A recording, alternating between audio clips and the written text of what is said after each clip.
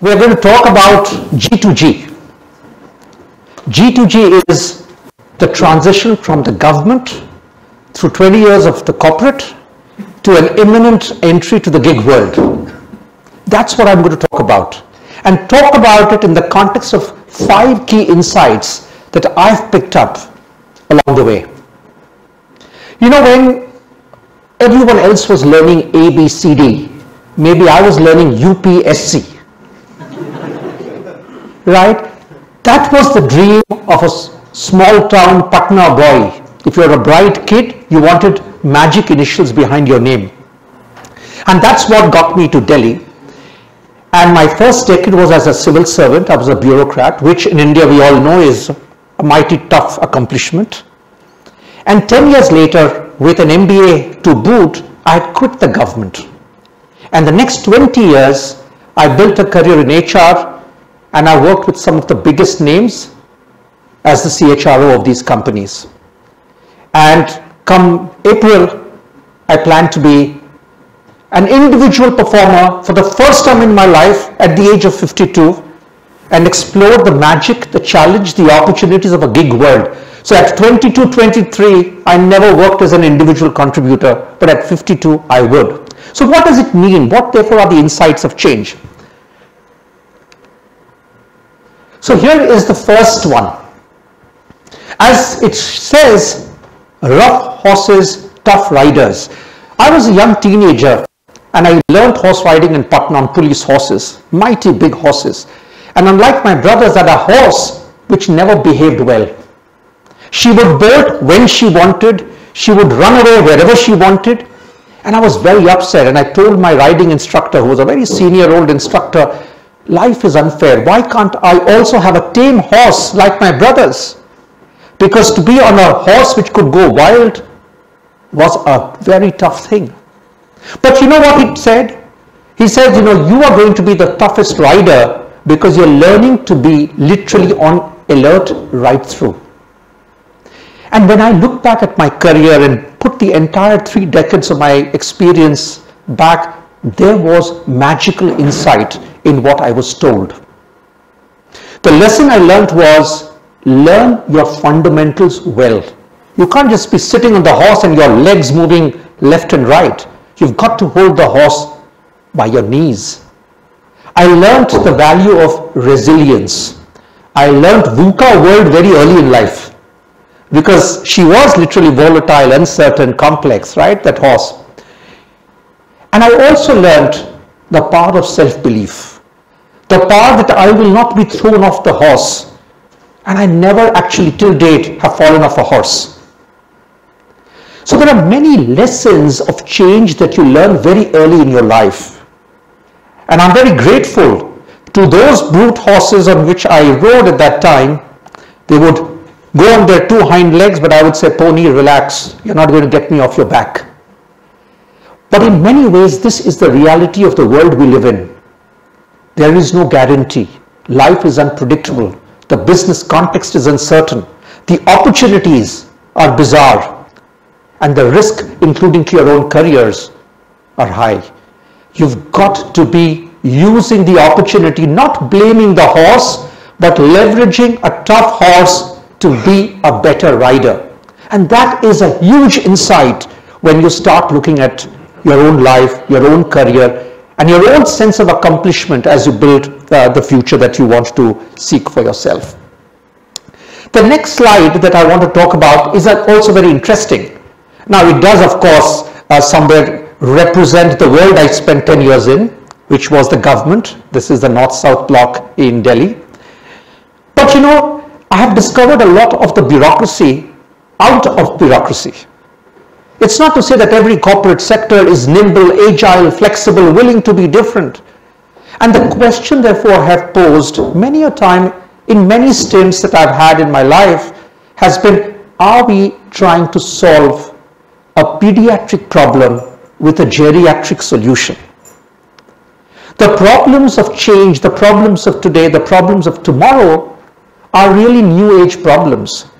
Just doing more of what we've always done, even more efficiently than we've ever done, is not the appropriate antidote.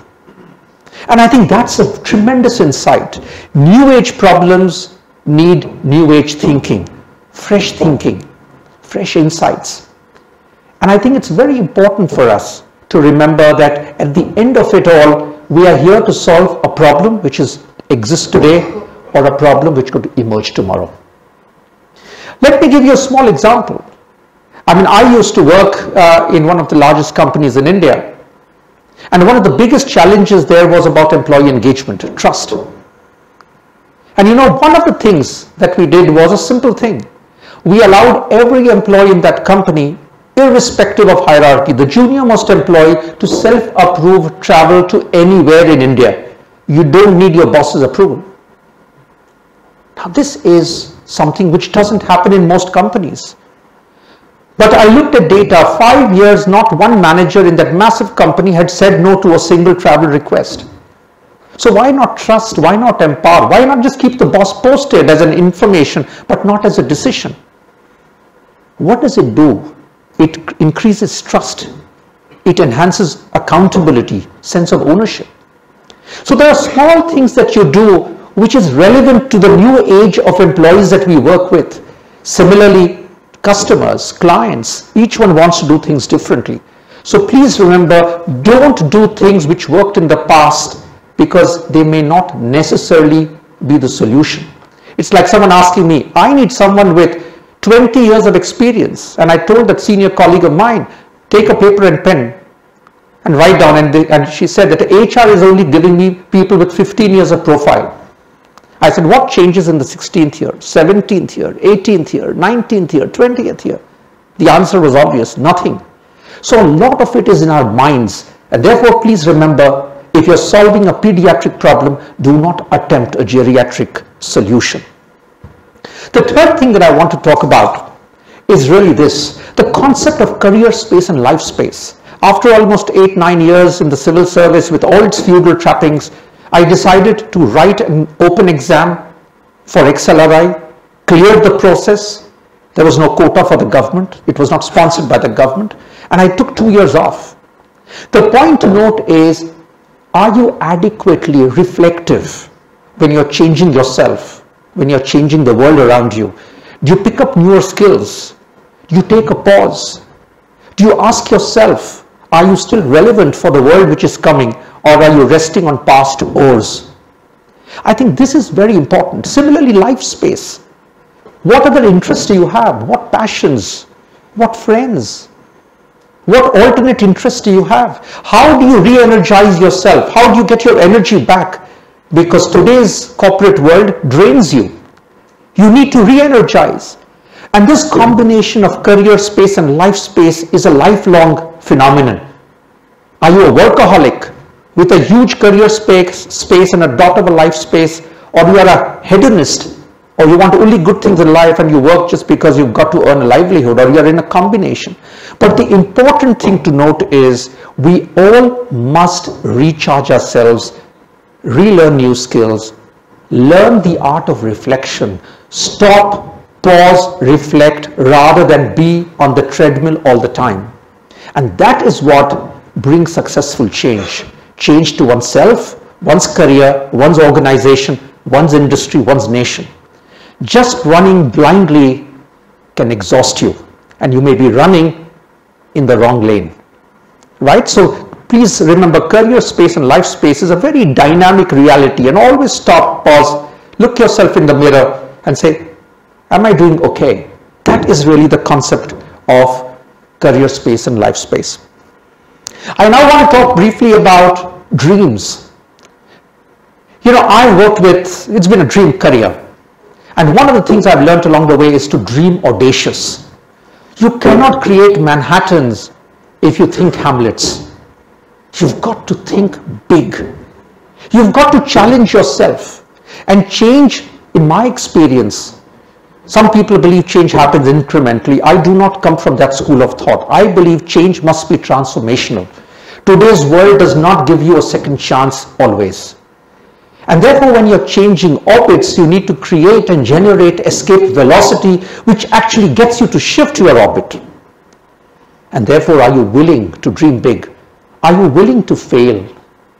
Are you willing to stand up again? Are you willing to learn? Are you willing to start all over again?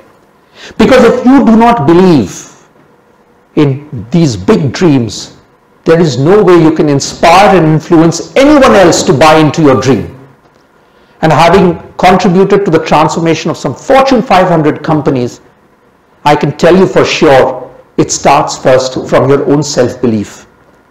If you want to just preserve the past, you will never be able to create a future. So one of the lines that I have parroted for years now is, you must be very proud of your past, but you must never be a prisoner of your legacy. And there's a very thin line which divides the two. And you'll have a number of people who are going to be naysayers, doubters. We've never done it like this before and we've been successful. This is the way we've always done it here. How do you therefore challenge that? How do you therefore change the way you influence? How do you therefore add to that zest of inspiration? How do you create your coalition of change which actually helps you move forward? So the question therefore is, dreams is where it all starts. There is no recipe of success, there's no guarantee of success. But one thing is clear, if you start dreaming, you will start challenging yourself, your assumptions, and you will start creating your own future rather than be a passive recipient of someone else's future. And what a waste of life. In today's world, we can actually script our own scripts, but we don't dream wide enough and wild enough. And I would suggest we should do that. And the last that I want to talk about is really the power of connect. We live in a very interconnected world. No person is strong and capable enough of achieving change by oneself. Even if change within yourself, you need someone to acknowledge, compliment, support, handhold, keep you going. And we are talking about driving large-scale transformational efforts. We've got to connect hearts and minds. So what does the power of connect mean? A, it means, do you get the right set of talent around you? Do they want to work with you? Or do you work with average people? Because talent is a moving definition. What was talent may not be talent in a changed reality. And it's so important to be able to inspire and get that set of bandicoots, so to speak, who believe in your power of that dream and then help you get that done. And they need space. Are you willing to flex your leadership style? Are you willing to change your culture to be able to attract and keep that new generation skill set and talent base? Are your policies and processes enabling free agents to explore time with you? All of this is important. So while that is the one part of hard stuff, all the attendant systems of performance management, rewards, recognition start flowing from there. You cannot be a different company, you cannot be a different enterprise, you cannot be a different culture if you don't change your operating ecosystem.